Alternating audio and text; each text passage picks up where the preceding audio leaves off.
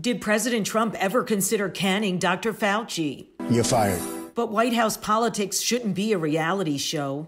Every time he goes on television, there's always a bomb, but there's a bigger bomb if you fire him. The phone call of President Trump dissing Dr. Fauci, the nation's top infectious disease expert, leaked a day after Fauci said on 60 Minutes he wasn't surprised Trump got COVID-19, calling a September Rose Garden event a viral super spreader. And Fauci's comments continue.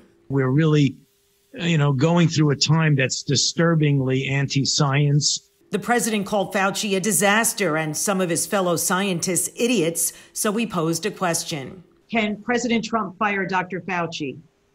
No. Max Dyer is CEO of the Partnership for Public Service and said the president's hands are pretty much tied when it comes to targeting a career public servant like Fauci. He might attempt to fire him, but there are rules that would protect Dr. Fauci from being fired unless there was some misconduct. I don't think he'd win. Dr. Anthony Fauci has led the National Institutes of Allergy and Infectious Diseases since 1984, 36 years.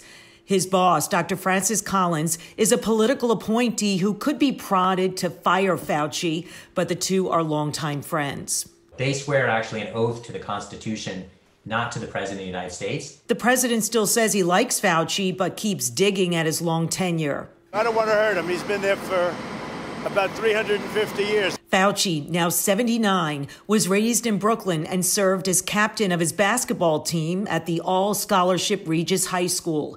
He made the cover of Time magazine this year, and the president noticed some other things. He's a Democrat. Everybody knows that. He's Cuomo's friend. New York's Governor Cuomo was ready with his own diss. Trump is the #1 super spreader, not just for the Rose Garden. And so it goes. Dr. Fauci may not be present at White House press briefings anymore, but he's found a way to make his voice heard. And there's not much President Trump can do about that. I'm Mary Murphy, Pix 11 News.